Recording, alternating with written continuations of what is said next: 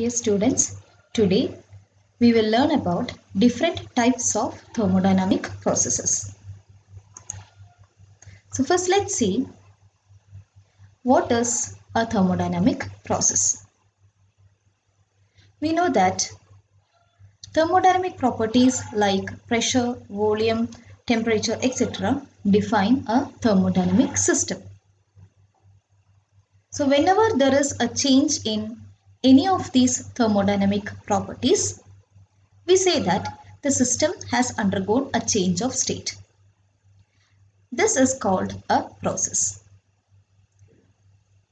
So when a thermodynamic system changes from one state to another, then the operation is called a process. And these processes involve the change of conditions like temperature, pressure, volume, etc. Now let's see what are the different types of thermodynamic processes. First we will see about isothermal process. As the name implies, isothermal means the temperature will remain constant. So a process in which the temperature of the system remains constant throughout is called an isothermal process. Delta T will be equal to 0. Delta T means change in temperature. In an isothermal process, though the temperature is constant, heat can flow from the system to the surroundings and vice versa. That is, there will be heat exchange between the system and the surroundings, though the temperature is a constant. An isothermal condition can be accomplished by keeping the system in thermal contact with a constant temperature bath. For example, when water is heated at its boiling point, even when heat flows to water, the temperature will not increase until the water completely evaporates.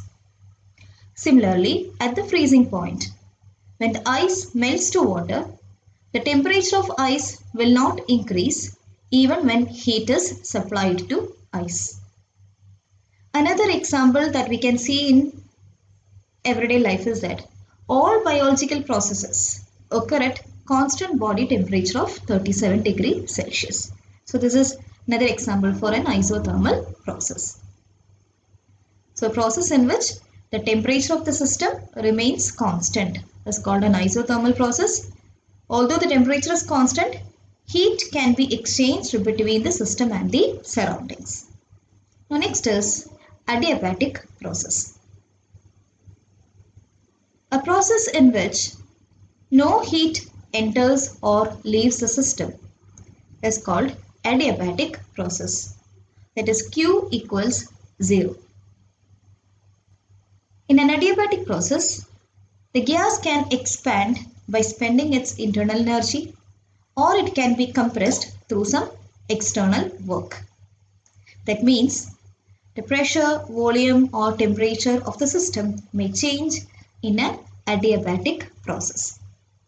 Now let's see how we can achieve an adiabatic process. We can achieve an adiabatic process by two conditions.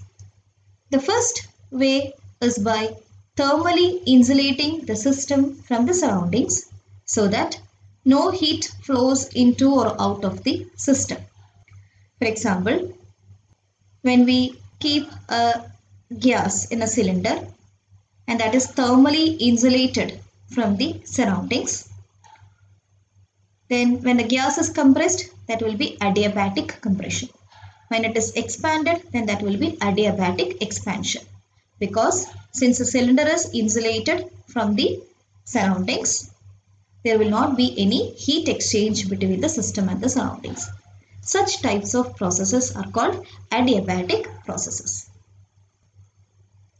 The second condition by which we can achieve an adiabatic process is that if the process is occurring so quickly so that there is no time to exchange heat with the surroundings, even though there is no thermal insulation.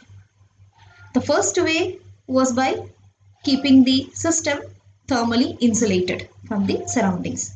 The second way is by a fast process, if the process occurs so quickly so that there is no time to exchange heat with the surroundings even though there is no thermal insulation.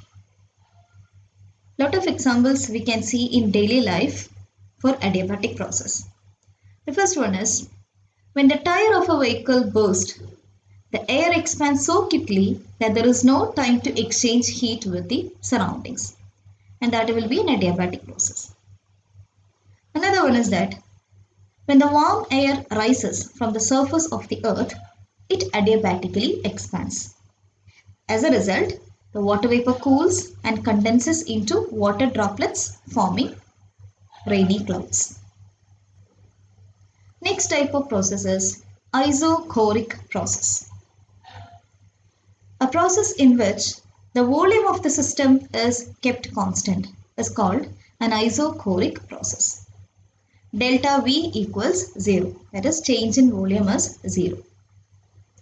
Although the volume is constant, other variables like pressure, temperature, internal energy, etc. will change in an isochoric process.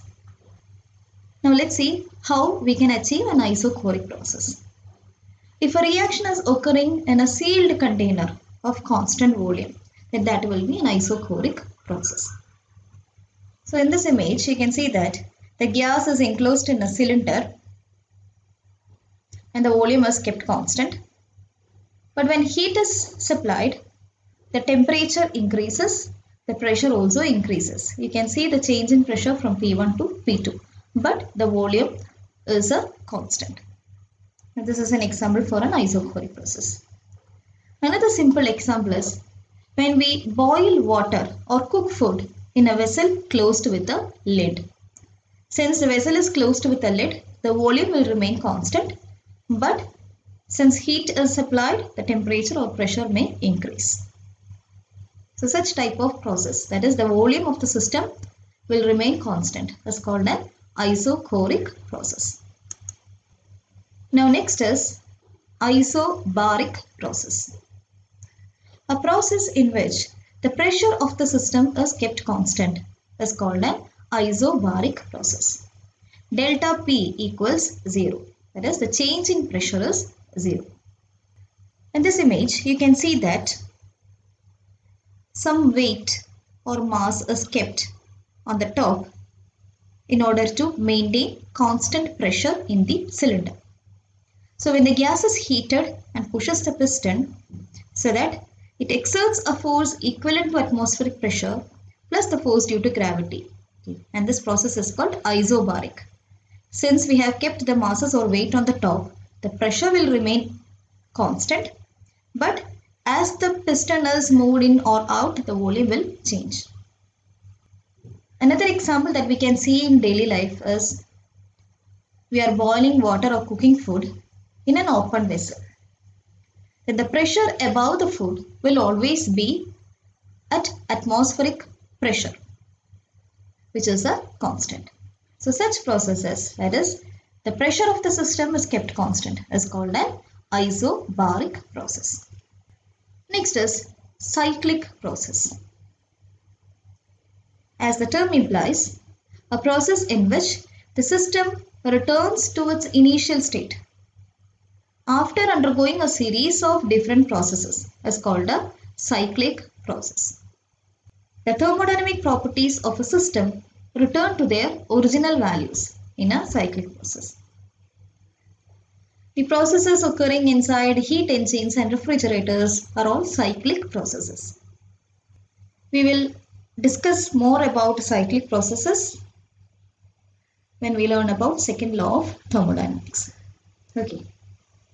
Now the last one is endothermic and exothermic processes. In endothermic process, the energy is absorbed as heat. For example, in melting of ice or in vaporization of water, heat energy is absorbed from the surroundings. And such type of process is known as endothermic process. Whereas in exothermic process, the energy is liberated as heat. For example, in combustion of gasoline, an enormous amount of heat energy is liberated. So the process in which energy is liberated as heat or heat energy is liberated is called exothermic processes. So in this class, we have seen different types of thermodynamic processes, including isothermal, adiabatic, isochoric, isobaric, and also about cyclic process and endothermic and exothermic processes. In the next class, we will learn about reversible and irreversible processes.